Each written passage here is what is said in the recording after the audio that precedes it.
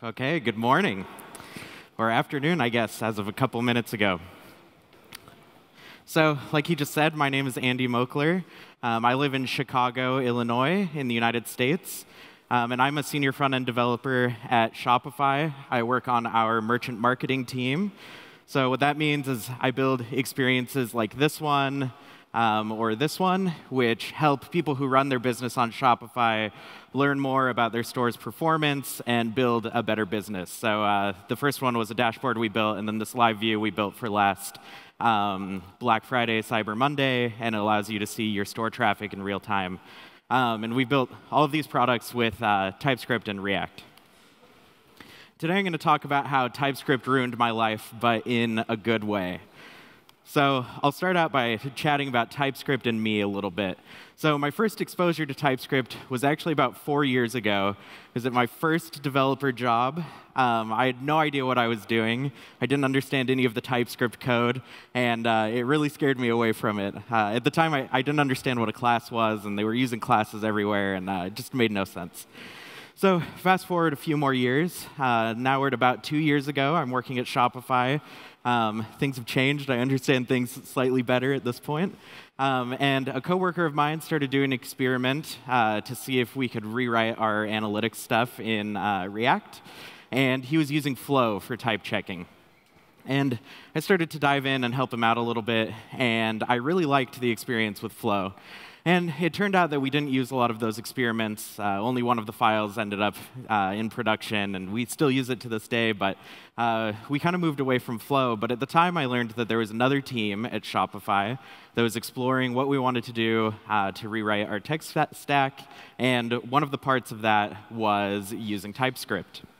And so as a company, we started switching to TypeScript, and since we were writing React on the analytics team, we slowly started to move over as well, and the rest is history. And now, whenever I start a project without JavaScript, I feel sort of a deep sense of guilt, or without TypeScript, a deep sense of guilt. I feel like really uncomfortable, like I'm missing out on all of the great features that TypeScript gives me. So next, let's talk about TypeScript and all of you. So there are a lot of reasons to use a type system with JavaScript. And there's a lot of reasons not to use a type system with JavaScript. And it'll be up to you to sort of figure out if using types is a good fit for your project, and if it's a good fit for the developers on your team. Also, TypeScript is just one example. There's a lot of type systems for JavaScript these days. If TypeScript doesn't feel quite right, you could try something like Flow or something like Reason that will give you a lot of the same powers, but won't be exactly what I show today. And also, what I'm hoping that you all get out of this talk is that I hope that you understand why you should explore a type system for your projects and why you should consider it and play around with it. And then we're going to do like a quick run-through of some basic syntax. So if you've never seen typed JavaScript before, you'll know a little more about it by the end of this. And then I'm going to show a couple basic examples of how you can get started with a project today and be running TypeScript in your code bases. All right, so I want to start with a brief disclaimer. Originally, this slide said everything I'm about to say is a lie, but that seemed a little too harsh for the reality. But I just want to remind you that type systems and the types that you write and the types that other people write are all written by humans. So you still have to be defensive when you write typed JavaScript. A lot of the same rules apply. You should really think about this exactly how you think about your normal JavaScript, but just with some slight adjustments. Also, another disclaimer, TypeScript is a bit of extra work to get going. You have to find the types for the packages you're using, which for the most part already exist, and you have to write a couple type annotations as you go, but in my opinion, it is worth the extra work. All right, so let's talk about why to use types. The first, and this is the most important one to me, is that types make your code way more self-documenting. So documentation is really hard as a developer.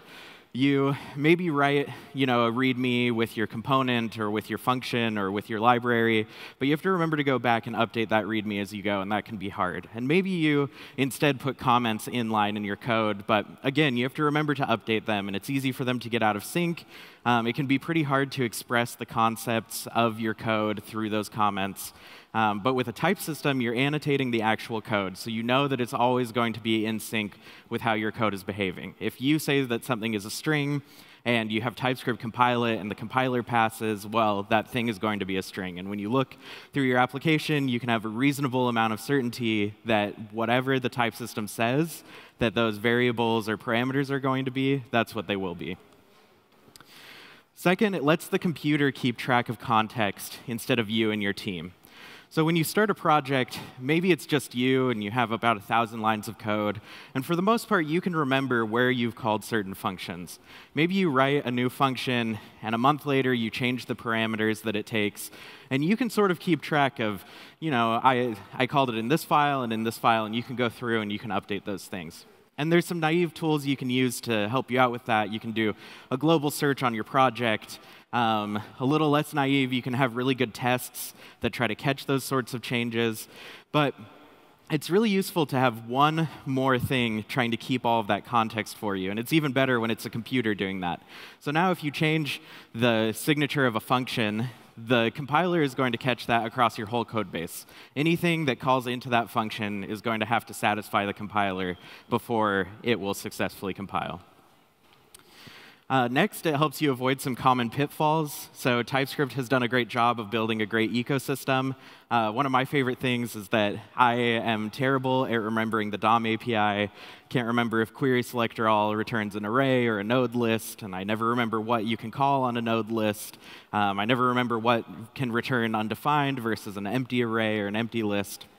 And TypeScript will help you catch those sorts of things. So when you maybe don't anticipate that something will be null or undefined, TypeScript will help to tell you that. And then the last 2 points sort of go together. So it encourages API-driven development, which means that you really focus on your API as you go. In JavaScript, sometimes it's easy to just push through an options hash, and you slowly add things to that. And before you know it, without really having it well documented somewhere, you can be passing in 15 or 20 options or something like that. With TypeScript, you have to be explicit about what's getting passed on that options object. And so it really helps you pay attention to your API and pay attention to how you're designing your code and how it's interfacing with other parts of your application. And then finally, to go along with that, there's some really amazing development tools. TypeScript has an amazing ecosystem, and this is not the best reason to use something. I mean, developer tools get built around every language and every framework, but currently, right now, the dev tools for TypeScript are really awesome. All right, so I'm going to try to cruise through this syntax stuff pretty quickly, give you a little taste. I really recommend the TypeScript docs. They're pretty easy to understand, and there's some great getting started guides there. But I wanted to give a little taste of what it's like to see some TypeScript code and to write it. So here's the hello world of types. So you'll see that I have 3 simple identifiers here.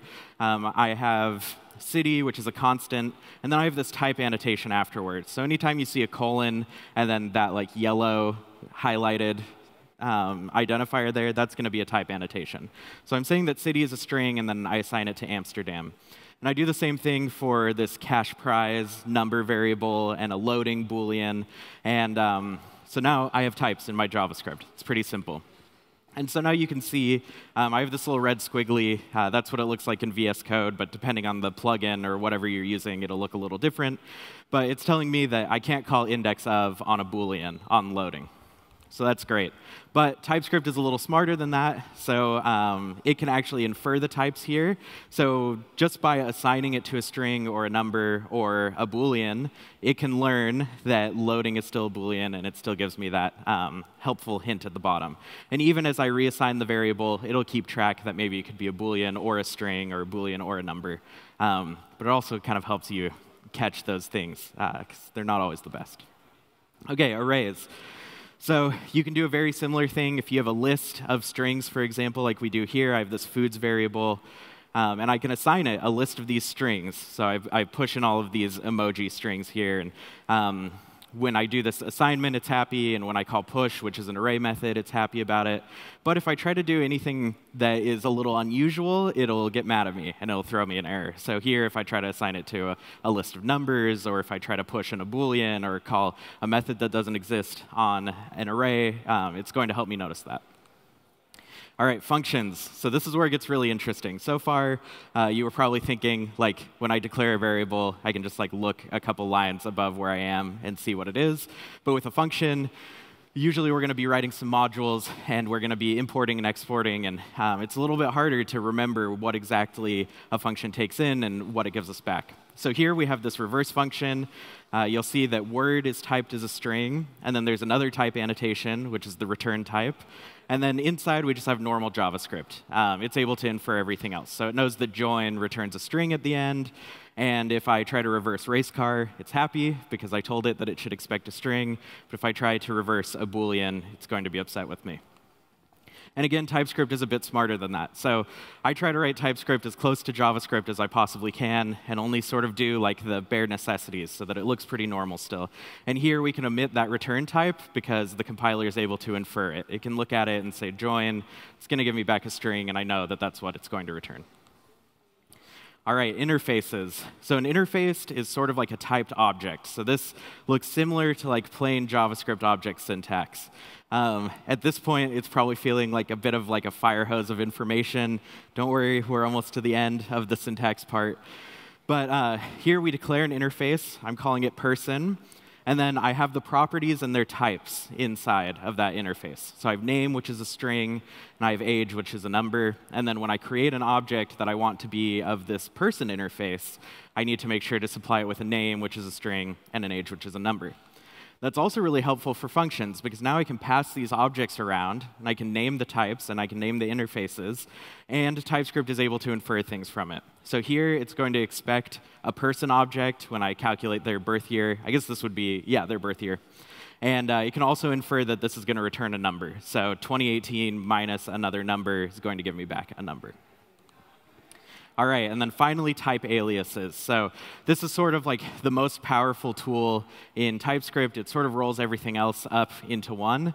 You have this type keyword, and then you can name your type. And then you have a lot of tools that you can use. So here I'm just showing you guys the union. So the pipe operator, you can just think about that as an or, a union. So a vegetable can be broccoli or a carrot. Fruit can be orange or kiwi or watermelon. You can chain these together, so an ingredient could be a vegetable or a fruit if I have like a juice stand, for example. And then in my code, if I say that juice has to be an ingredient array and I give it broccoli and watermelon, the compiler's happy.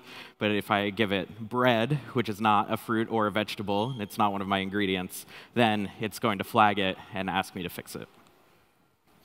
All right, so I have a couple of demos to show you how you can get started with TypeScript. So we're going to start out with just basic compilation. And I have this project. Hopefully it's big enough. And to avoid problems with the Wi-Fi, I've just done one step ahead of time, which is start a project and then add TypeScript as a dev dependency. Okay, so you can just do yarn add dev or npm save dev TypeScript. And I'll create a new file called index.ts, and I'll write a function. So let's do a greeting function, and we'll take a name, which is a string, and then we're just going to console log it. So hello name. OK, and then if I try to call that here, if I pass in something that's not a string, it might be a little hard to see, but I get this error. And it'll give me an error message that says argument of type true is not assignable to parameter of type string. So it's telling me true is not a string. I need to try to give it a string. And so if I pass through something like Amsterdam.js, then it's going to be happy. And you'll see all kinds of awesome tooling here. So if I just hover over greet, it will give me the function signature. It also tells me that it returns void right now because I don't have a return statement anywhere in there. And to compile this, I run tsc, which is the TypeScript compiler that's included when you install TypeScript. And then I pass it the file name. And that finishes, and we can see the compiled output here. So for this, it obviously isn't super exciting. It was a pretty simple function that we wrote, but it does compile it down. I think that this, by default, is doing ES5, maybe ES3. I can't remember. And it's all happy. If I come back in here and give it something that it's not happy about. So this is kind of to show what it would be like if you don't want to use these specific dev tools. I can run yarn tsc again, and it'll give me an error message. It's a little hard to see in there because there's some other output from yarn, but it says argument of type true is not assignable to parameter of type string, like we saw before. So without any of these dev tools, you can get started with TypeScript, and you can start compiling sort of simple scripts like this. Now, most of us are probably writing applications that are slightly more complex than this 4-line program that I wrote just now. And I want to give you a little taste of what it might be like to get started with that. TypeScript works with pretty much any tools you're using. So if you're using Webpack and you have a more complex app, TypeScript works great with that. But I'm going to show a demo right now with Parcel, which for me, if you're just trying to do something pretty simple with TypeScript, is the best way to go because it supports it. So I'll open this project up. And in this one, I've done a few more things ahead of time. I've installed 3 dependencies, React and React DOM, and then Shopify Polaris, which that's our design system, and we have a set of React components. We're going to use those to see what it looks like to consume a library that is also typed with TypeScript. And then in our dev dependencies, I have TypeScript like before. I have Parcel Bundler, which is going to bundle our code for us. And then I have 2 types packages here. So these come from a repository called Definitely Typed. I think last year was like the most contributed to repository on GitHub. Most packages that you use probably already have type definitions in there. It's really easy to go out and get them. So I just installed these 2, and now I have the types for React and React DOM, and they're very well maintained. And we're pretty much ready to go. So I won't go into the nuts and bolts of Parcel. It's like a whole other talk, a whole other issue. It's pretty easy to get started with. But here I have a React app, and this boilerplate should look pretty familiar. I import some CSS. I import React and React DOM. App provider is required by Polaris. You don't need to worry about that too much. And then I render this into the DOM. All right, so let's start writing some TypeScript with React. So you'll see that I have this app class and extends React component. If I ask Visual Studio Code what I can use in here, you'll see that from the types, I have a lot of help. It tells me which methods have become unsafe recently. But I just want to do render. And I'm going to return pretty simple little app here. Oh, that won't work. OK. And we'll wait for this to build. Might take a second. All right, so you can see really tiny up in the corner, we have hello world. So far, again, this doesn't look like TypeScript at all. This is just normal, React, JSX kind of code that we always write. And you'll find that that happens a lot with TypeScript, that you're writing away in your TypeScript files, but really you're just writing normal JavaScript. And every once in a while, you have a small change that helps the compiler know a little bit more about your code. So let's import from the Polaris package to see how that works. So I'm going to bring in Shopify Polaris. And here, this is able to list everything that's available to me. So there's all these functions and components. I'm going to pick this page component. All right.